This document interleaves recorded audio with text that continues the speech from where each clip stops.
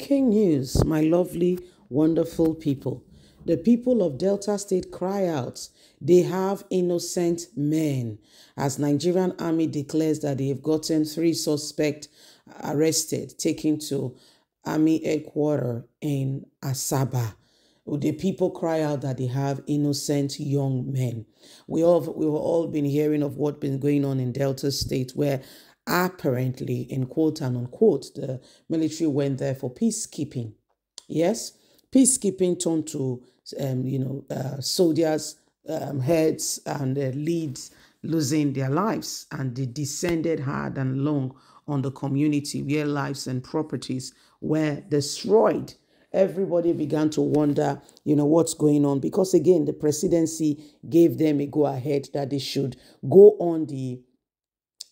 take on the community, destroy as many lives as possible. And everybody began to wonder if this is, the president of this country. In fact, Omoyele Sowore said he's disappointed, in Asiwaju Ahmed Bola Tinubu. To mention but a few, things are the way they are. Please don't forget to give us a thumbs up, like us, share, subscribe, as the people of Delta State cries out. It's all a lie.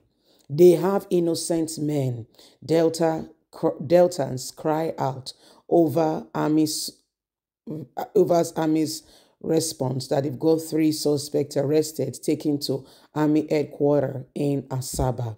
No fewer than 3 of the suspects, who apparently killed 17 officers and men of the 181 Battalion Nigerian Army in Delta State last Thursday, have been arrested, according to the Nigerian Army. However, the people of Delta State, especially those of this community, says the army have the wrong men. These are youth leaders who have been representing the people for a long time. And in order to seek vengeance at all costs, the army is going about saying that they have caught 3 people. These are innocent people being held unnecessarily. They are no militants. The true militants have not been seen. The true militants are still very far away. They are nowhere near our community. The development came as Senate President Godwin Akpabio on Tuesday said whoever was responsible for the killings of the military personnel will be brought to book.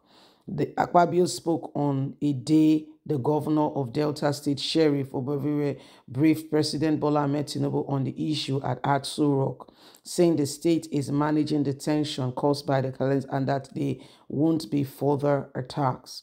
This is even as the House of Representatives on Tuesday mandated the Armed Forces of Nigeria to conduct a thorough and widespread investigation into the circumstances that led to the gruesome killings of the military men. Daily Post gathered that the suspects were arrested in Port Harcourt on Tuesday and moved to the army headquarters in Asaba, where they are currently being held.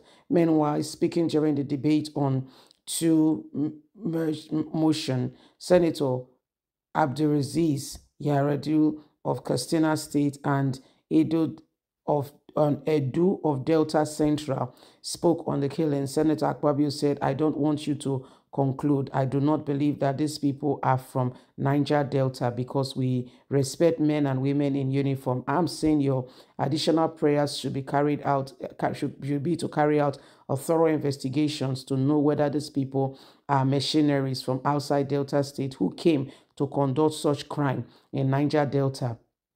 The true people who carry out these plans, they know themselves. They may be people from other region." And Gordon Akpabio, for the first time in a long time, a real word is coming from your mouth. I'm surprised. I'm impressed. So Gordon Akpabio, was speaking and saying this may be mercenaries who has been brought into Delta State to cause this, this very tension, which possibly, with all sense of direction, could possibly be truth. It could be the truth. We saw that according to all the information, soldiers went for peacekeeping talk, and then peacekeeping talk turned to talk keeping peace, and it turned something else.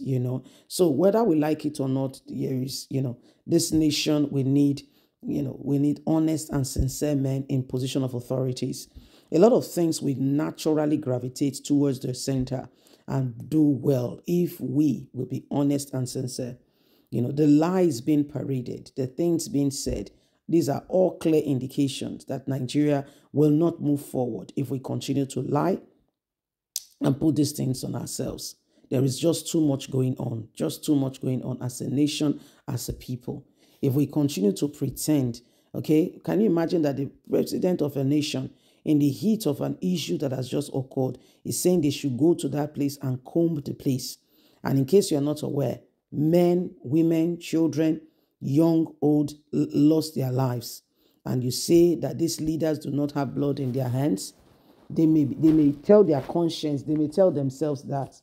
But the truth of the matter is, you and I know that most of these people, their hands are all soiled. Okay? Their hands are all soiled. And until God helps us, we don't know how far we're going to be able to come through with all of this and make it worthwhile and tell ourselves the truth. We cannot continue to jeopardize the truth. We must continue to tell and make sure that at the end of the day, everyone who needs to be told what it is should do everything humanly speaking possible to ensure that we rise up and we take the bull by the horn, calling a spade a spade. It is what it is. Okay, so Nigerians, have you seen for yourself that indeed we cannot continue to lie to ourselves? We can't. We can't. There is just too much going on, and every one of us must do everything in our hands and our powers to change the course of this nation, okay, and bring this nation right in the right direction. If we want to really see, and know exactly what the truth is, it's about time. It's about time. Well, my people, what do you think? Nigeria is already going through a lot, and maybe we're not ready for the truth. But if we are really ready to know what the truth is, it is now or never. We all have to begin to, stand up for what is right, stand up for what is true, and begin to ensure that we speak, we speak in the right direction. We do what is right, what is needed to be able to call this nation. And, those who have been trying to destroy it in every way must be brought to book. We don't even know if it is the Bokos that have gone to do this so that, to bring trouble in Delta State. Leave us a comment. Don't forget to like us, share, subscribe. God bless. Have a fantastic and a lovely day. From us, it's bye for now. Bye-bye.